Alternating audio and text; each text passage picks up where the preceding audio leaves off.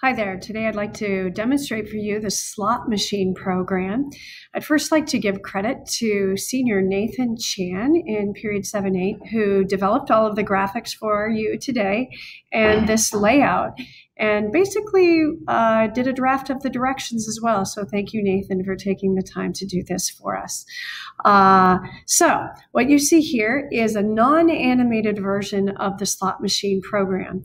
The interface has a place for the user credits, and the user starts off with 10 credits and an initial bet of 1. Pressing the arrow keys allows the bet to increase. If I move the arrow keys down, it decreases. Now I am continuing right now to hit the arrow key down. I can't bet lower than 1. It will not allow it. And if I try to bet higher than 10, it will not allow that. Now, if I had 15 credits, I should be able to go up to 15 credits. Directions say right in the middle of the screen, press enter to play. So I'm going to do that. And it has detected that I have won because I have 2 matching cherries. So any 2 matching graphics or icons will be a win. If you have 3 matching icons, that will also be a win. You can determine how many credits to award. So it looks like I had bet all 10 of my credits, and it looks like it must have multiplied that by 3 and added on 30 additional credits.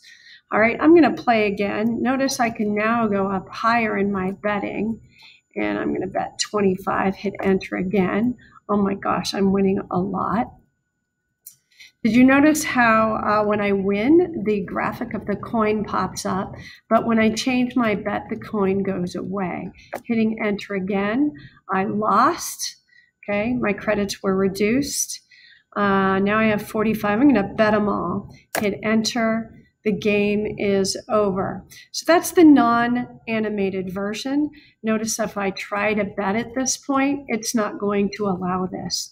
An extra credit option would be to add a button to start over. You could do that as well as an option for extra credit. I'm now going to show you a more advanced version for those of you who want to pursue some extra credit. And I'm just going to ignore these warning signs on the background.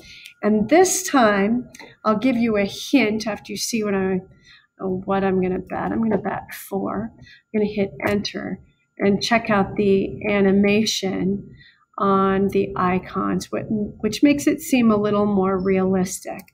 Okay, so I have 46 credits. I'm going to try and bet a few more. Hit enter. Okay, and it was a loss. The rest of the game looks the same. This just makes a more authentic looking slot machine. I wanted to give you a hint about how to do that. One way to do that is by messing around by changing the tick property on the clock. And as that tick becomes closer to 0, it would slow down. Additionally, another option for you would be to do a loop. Now, I haven't shared with you how to do loops, but if you combined a loop with a Pygame delay, if you want to look that up on the Pygame website, you could do that. And a loop combined with a delay might also provide the same actual effect on the program. So this is Slot Machine. It is the first program which you'll actually develop most of it from start to finish. Make sure that you fill out the planning sheet because that will guide your thinking. Thanks and have a great day.